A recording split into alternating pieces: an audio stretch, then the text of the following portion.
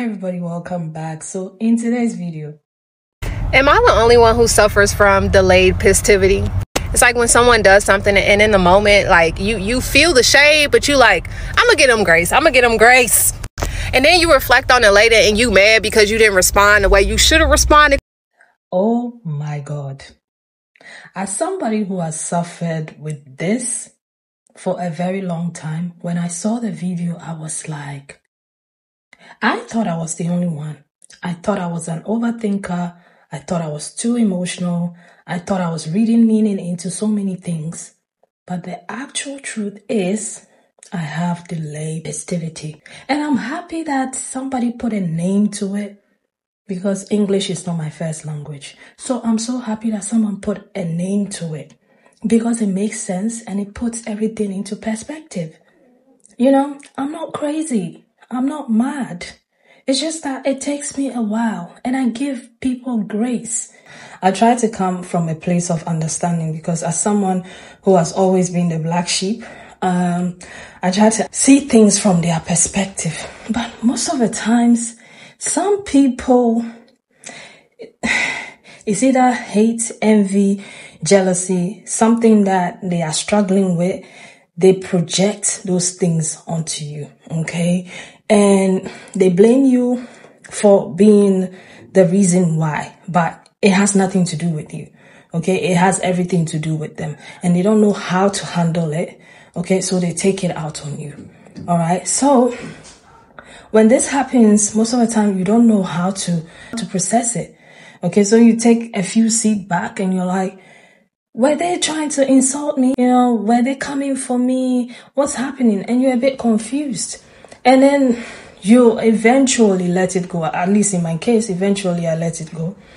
Only for me to meet them again and have the same situation. And when you confront them like, oh, I'm just joking. Oh, can't you take a joke? You take things too seriously, okay? It was not that deep, you know. And so then you become a bit more confused, right? And some people are good at that. All right. They'll use the whole, oh, it's a joke. Oh, yeah. And they'll even end up being the victim because you called them out for something that they did. And then now you become the extra bad person. Okay. And sometimes it's not because of hate or jealousy, but sometimes it's what you may have said to them because some people don't know how to communicate. Okay. And when something happens or you say something to them and maybe they also have delayed pisstivity, right? They go back, they process it, and then they come back and try to throw shade at you, okay? So sometimes some people come from that place as well. They're like, you know, she hurt me or she said this about me, okay? So I'm going to get back at her. But they know deep down that it probably didn't mean much, okay? But at the same time, it hurt their feelings, okay? So they try to do something to make you feel the way that they felt. But anyway, let me know what you think about all of this in the comment section. I'm going to play a few of the stitches to this video and I'll be back with my thoughts at the end. Am I the only one who suffers from delayed pisstivity? This is single-handedly the reason I end up ghosting people a lot. People do or say shady things to me and I don't react to it in the moment. I don't address it in the moment either. But one random day, I will wake up and remember that shady thing that you did. And that is when I will decide that I actually don't want to have you in my life anymore because it spoke to your character as well as the way that you actually felt about me. So I just end up ghosting people because delayed pisstivity.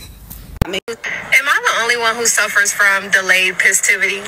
So I'm going to talk about this with my autism because I'm autistic. Not saying anybody else is. Okay, let's not make assumptions today. But like, you know, I, like many other autistic people, have struggled significantly with friendships. And so how it used to be growing up is that I would just like latch onto anybody who would, you know, be my friend. And so you can only imagine what type of people that I attracted. And so like people would say things and most of the time, especially when I was younger, like in the moment, I didn't get that they were making fun of me, using me, whatever the fuck. It would be like much later and I'd be like, And then this would happen over and over and over again until one day I would just literally wake up at a random ass time, 4 a.m. and be like, here is a list of every single thing that you've ever done that was shady or disrespectful to me that you didn't think that I knew, but I did. It's the definition of who was that in the Bad Girls Club? Don't understand. I think it was her when she was like, good morning, bitch. Yes, that's literally like how it. And these people, they were awful, okay? So they deserved it. Like, it was autistic abuse. Like, that's what it really was. I don't do this now. Okay, we're a changed person. But like, as I got older, I used to be able to catch one a lot faster. And so, you give the person a pass, pass or two here. But then, I would wait it out. Try to see how far they would let it go. Then let them pew themselves in their own foot. No Bigfoot, no Nikki.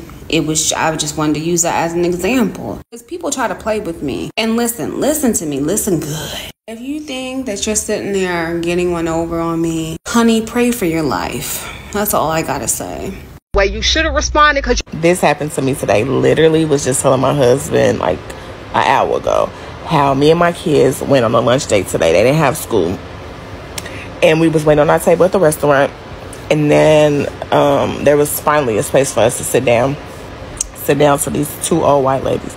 As soon as I sit down, the lady says, "Oh my gosh, everybody must just got new shoes because all of you guys' shoes are so clean." I'm like, at the moment, I was like, no, we have multiple pair and we take care of our shoes. But then when I sat down and I was telling my husband about it, I just got more and more pissed. I'm like, if I could go back into that moment in time, I probably would have gave that lady a piece of my mind, because what kind of comment is that? someone does something. No, because I notice everything and I'm an overthinker. I'm hypervigilant. I know all of the above. So once I notice something like that, it doesn't matter how late it is, you're going to get cut off. And besides, I don't need friends. I need fans. It's like when someone does something. I don't know why this is, but I've been talking about it in therapy a lot. But for some strange reason, anger is not considered an emotion in like our colloquial conversations around emotions. This is not a good thing because anger is a valid emotion, right? Anger is a valid emotion because anger shows you when somebody has crossed your boundaries and or like something is triggering. I don't know how to describe it, but anger can be a useful tool to understand when somebody is disrespecting you, disrespecting your boundaries, and when you don't like something. However, we live in a society that deeply discourages anger. Like it's seen as an irrational behavior, act of aggression. Like we don't live in a society that encourages behavior. So what ends up happening is, specifically for women suppress their anger. We numb it because we are so aware that like already as women we're deemed emotional and irrational because we're women and we express ourselves in anything that is anything that's not feminine is masculine, and you already know we live in a patriarchy. With that said, a lot of women, specifically Black women, we're not aware in the moments like when we're being slighted or like when we feel disrespected, because we are so numb to some of the stuff that happens to us, and we are so just acutely aware of the fact that there could be serious consequences. So a lot of it is baked in as like the society we live in, and then fear that we experience from retaliating or being angry. Or some of us like are just scared that like we're going to lose control when we're angry. And I truly feel like more women need to be angry at the society, be angry at people. Like you'll get past it, but anger is an okay, justified emotion. You like, I'm gonna get them great. I'm the same way, but here's why. It's because we are learning to listen and from an understanding place versus listening from a respond place. So when you listen to someone say something, you're processing it like, did they mean what they just said? Or am I hearing it wrong? Or am I being defensive? You're thinking about how you can respond in the best possible way to make them understand that you understand what they're talking about. Everybody doesn't think like that. Some people will just spit out whatever comes out their mouth and then later say, I should have not said that. So it's better to be the person that takes it in, processes it, walks away. And then when that situation occurs again, if it does, now you have the understanding to say, hey, when you said that, what did you mean by that? I thought about it and I wasn't sure how to take that. And then you can respond however you want to respond. But that delayed passivity, keep it in your back pocket, girlfriend, because that will help you go a long way. I hope this helped, and it's just something to think about. God bless. Oh, I love the way she explained it. It makes a lot of sense, okay? Because you're a good listener, you tend to sit and listen to what people have to say. And then because you're self-aware, you may go home and sit down and analyze everything that was said to you. And that's when you start sifting out the BS, okay, from the non-BS, okay, the shade from the non-shade. And then you realize, this person was trying to say something or do something to me. This person was trying to hurt me. This person was trying to bully me, okay? And then you decide what you do with that. Like some of the ladies were like, the moment they realize that this is like who you are, they cut you off. Yes, rightfully so. You should be able to cut people off if that's the way you feel, especially if they've shown you multiple times that they harbor some form of jealousy or envy towards you or secret hate towards you. Like, let them go. Okay, let them go. There's no need to hold on to such friendships. Or relationship is just going to end up tearing you apart, okay? Because they're not going to change. They have their own demons that they are fighting, and they still haven't realized that they have to deal with certain issues, and so they will project those insecurities onto you, okay? So be aware of that and stay away from people like that. And also, can we normalize just going back when we realize that we may have said something to hurt someone, and just apologize? Maybe you had a moment, because the thing is, when you have said something to hurt someone. A lot of people know. I know some people have verbal diarrhea when they don't think about what they say. They just blurt out things. They don't care about people's emotions and feelings. They just talk anyhow. And if you're one of those people, you have to check yourself. Yeah, if you are self-aware and you know that you did not intend to hurt somebody, instead of you waiting for them to come back to you and telling you what you may or may not have done to them, you can call them and be like, hey, sis, girlfriend, I noticed that a few days ago, this and this happened and I said this. And to be honest, I'm reflecting and I realized that I shouldn't have said that to you. And so I apologize because I know I may have hurt your feelings. Okay, so we can be adults and keep it pushing. And she'll probably be like, oh no, it's okay. Because maybe she doesn't know. Or maybe she knows, right? But probably she's still processing the whole situation. So you coming in there diffuses the whole thing. And so it's not going to be a cycle where someone is hurt, they go back to process it, come back and try to hurt you more. And then we are in this, dance where you hurt me and I prove to you that I can hurt you some more. Like, we can have healthy friendships, okay? And we can communicate, and we can solve our own problems, and we can save ourselves the hurt and hassle and trauma by just saying, I'm sorry. Okay. And also, if you have delayed pisstivity, okay, and you don't know how to process, the whole situation, or things come back to you in like weeks, months, years, you find yourself around people who are always throwing shade, who often come back at you and say, oh, can't you take a joke? Oh, it was just a joke, and so on and so forth. Whenever you go around them, right, record the conversation. Yeah, record the conversation. And then when you go home and you process everything, you come back at them and you say, on this day, you said this and this and that.